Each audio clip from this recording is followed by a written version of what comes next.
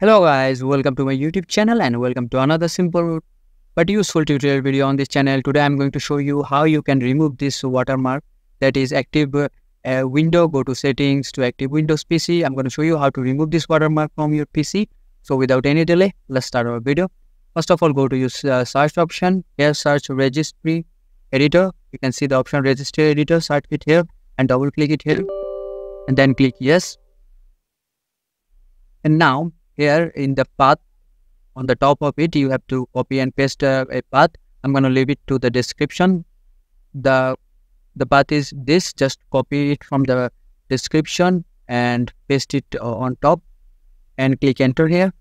And here you can see on the right side, you're going to see a option called start. Double click it here and just change this value from 3 to 4 and click OK here. Just do it. Minimize all of this and cross it, and now you have to do is just restart your PC and your watermark will be removed from your PC. So this is the way, and I hope this video helps you, and if this video helps you, please consider subscribing to my channel, and I will catch you guys in the next